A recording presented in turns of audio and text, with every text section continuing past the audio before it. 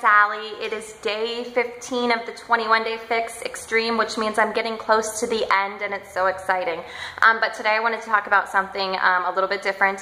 I talked on social media today about my journey, and I know that when people come to my page, they might not know things about me, and I just wanted to share that because I do have a journey, even though it might just look like I've always been the same weight or haven't lost that much. My journey has been a little bit up and down, and I just want to break the myth that when somebody looks skinny or athletic, that doesn't necessarily mean that they're healthy, and I just want to share that with you guys.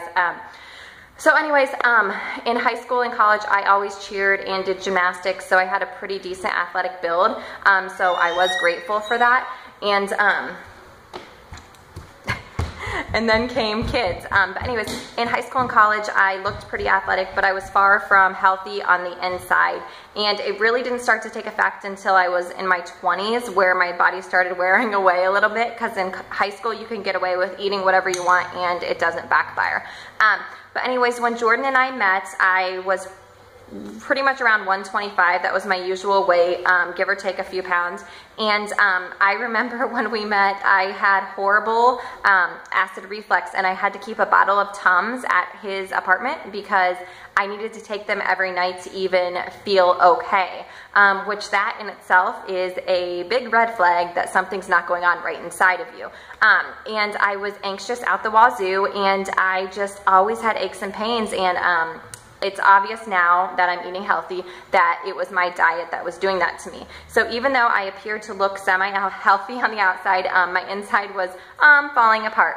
And then I got pregnant with Vincent, and I gained 70 pounds with his pregnancy because I like to eat, and some people might get healthy during pregnancy, but I was the complete opposite, and I stuffed my face with food and didn't take it seriously, and I was borderline gestational diabetes every pregnancy. I had to take the 3-hour test, and my doctors would be like, dude, you're like this close to failing it. You need to clean up your act. But I didn't care, I passed it. So do you think I changed my ways? No, I passed it, so I'm fine. So the past 6 years haven't been that great. During Vincent's pregnancy, I weighed more than Jordan. I was wearing his shirts. I could barely fit into anything. And after his pregnancy, I was pretty embarrassed with how I look. But I wasn't like, I was embarrassed for anybody else to see me, like per se, like my picture on Facebook, I would like crop it so you couldn't see the rest of my body because my arms were giant. But I would crop it, and I didn't really want anybody to see me. But I didn't care enough that I wasn't changing my ways. I didn't really care. I didn't want anybody to see me, but I wasn't embarrassed enough, or I didn't care enough to make a difference. So that was after Vincent, and then we had 3 more pregnancies after that, and I was never healthy really during pregnancy. The healthiest I was gaining 40 pounds with Jude's pregnancy. That was my best. But anyways, after we had Jude, I started experiencing a lot of pains in my body, and I had extreme fatigue to like where I wanted to take a nap every single day. And I kind of just chalked it up to having 3 kids at that point, and so I didn't really think much of it. And then I started experiencing some pretty nasty joint pain, and it was to the point where I had no control over it. Like, I was taking like joint supplements trying to make it better, and nothing was fixing it. It was in my hips, it was in my wrist, every single place where you have a joint, it hurt, and I couldn't sleep, and it was horrible, and I was anxious about it because I thought something was severely wrong. So I went to the doctor. I went to the doctor like 3 or 4 times, and they kept, sorry, see, I get interrupted all the time. Anyways, go bud. They kept doing blood tests and trying to pinpoint something, and nothing was coming back. And so they chalked it up to me having either rheumatoid arthritis or fibromyalgia, which I think I was 27 or 28 at the time this was all happening. And they thought that was weird that I would have those because it didn't run in my family or whatnot. So anyways, I didn't really know what to do. I didn't have an answer after all these tests, and the pain wasn't going away. Nothing was working. So I went to Jordan's dad, who is a chiropractor, and told him all my stuff and all my symptoms, and he diagnosed me with adrenal fatigue, which pretty much means that my adrenal glands were being depleted of the things that they were supposed to be doing, and I was pretty much just killing my body to say it lightly, I wasn't killing myself necessarily, but I was beating my body down to the point where my adrenal glands were not working properly, which means I was tired, I was having joint pains, and I was just horrible all over. So anyways, he got me in check and, you know, told me I needed to clean up my act and gave me a ton of supplements to get better. And I started doing that and I started feeling better within a month or so.